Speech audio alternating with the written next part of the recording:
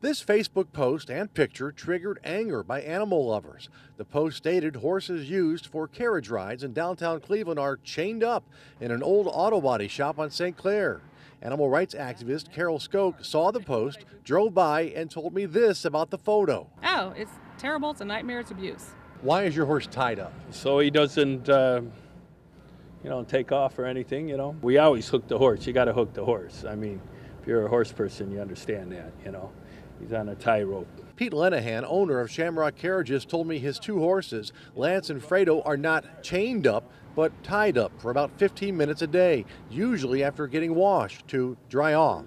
Bring them out here, I said, in the morning while we're cleaning the stalls and getting the stalls ready for them.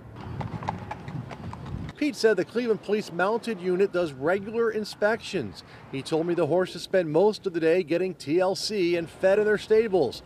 The place appeared tidy, like something you'd see at a county fair. But now there's an online petition to have the city ban horse-drawn carriage rides. A horse shouldn't be in the city. This is not where a horse should be, is walking down the streets of Cleveland. They're in the middle of traffic. These guys are treated like gold, These guys are workhorses.